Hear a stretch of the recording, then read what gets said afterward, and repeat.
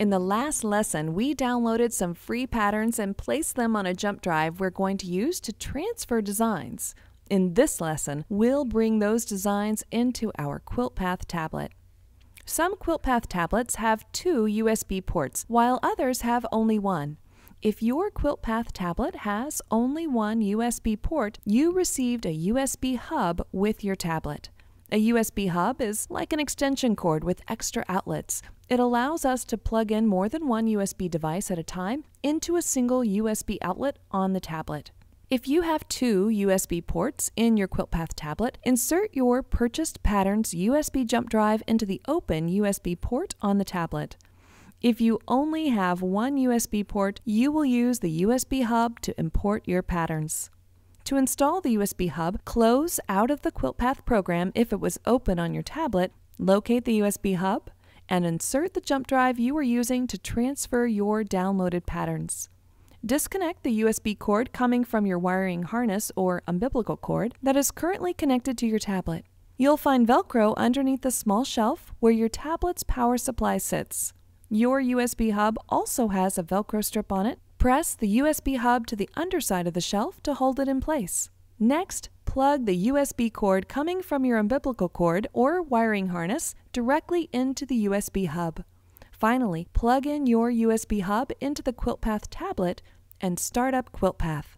You can actually import designs into QuiltPath from several screens within the program, including all of the menus in the Design and Create and Select and Sew sections of the software. Today, we will be using the Design and Create menu to import our pattern, which is the blue section on your home screen. Click on Quilt. You will know it is possible to import a design from the screen you are on in QuiltPath if you see the Plugins menu in the upper right-hand corner of the screen. Click on the Plugins menu to find the Import function. Now we must navigate to the jump drive we are using to transfer our patterns. Look at the file tree. Do you see that we are currently looking at the C drive inside the QuiltPath folder? Tap on New Drive and a drop-down menu will appear. Here we see all the drives connected to our computer. In the previous lesson, I named my jump drive My QP USB. Look for the one with the title of your jump drive. Select the jump drive and now you can see everything on the drive. Tap on the Patterns to Import folder we created earlier to open it up. There are the files we want to import. You'll need to import each pattern individually into QuiltPath so you have ultimate control of where you want the program to save the files inside the software. Select the js212.cqp file and tap Import. QuiltPath will import the file and open it in the optimization screen. The optimization screen allows you to animate the stitching line and even to check for inadvertent breaks in the sewing path so you can make any changes necessary. By the way, every digitizer is different and every file is different. If you attempt to import one file type and it doesn't open inside QuiltPath as you'd like, try importing a different file type of the same pattern. You'll quickly learn which file type from which online pattern company you prefer. I generally prefer to use the CQP file type if they don't offer the native GPF file type. If the design looks good and you are satisfied, tap on OK, and you'll be prompted to save the file. Navigate to the folder in which you'd like the file to be saved. Even though you can save your patterns among the preloaded patterns that came with your QuiltPath, we recommend that you save your purchased patterns in a separate subfolder. This will make it easier to locate them if you must ever reload the QuiltPath software on your tablet. In this case, I'm working with a block design, so I'd like to save this pattern in the Block Main folder. Tap on Blocks in the menu bar. Now I'll make a new subfolder in my Blocks Main folder for my imported patterns.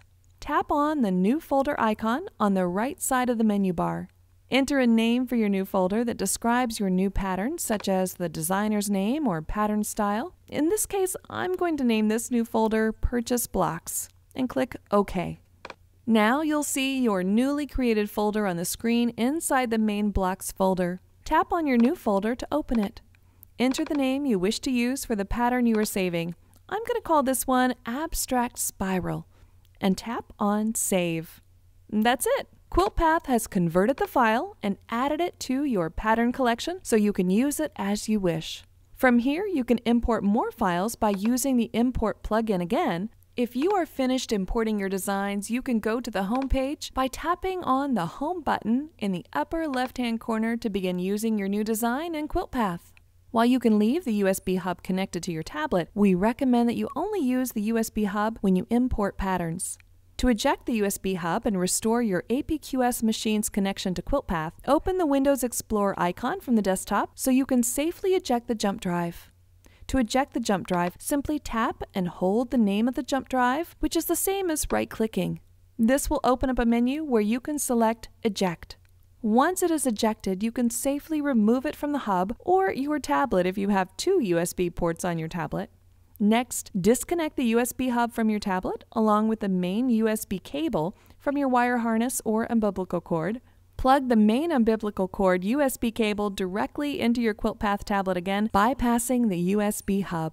I like to keep the jump drive I use to transfer patterns clean so I don't get confused the next time I want to import a pattern. To do this, I'll open the jump drive on my desktop computer and select all the files in the Patterns to Import folder by clicking and dragging to turn them blue.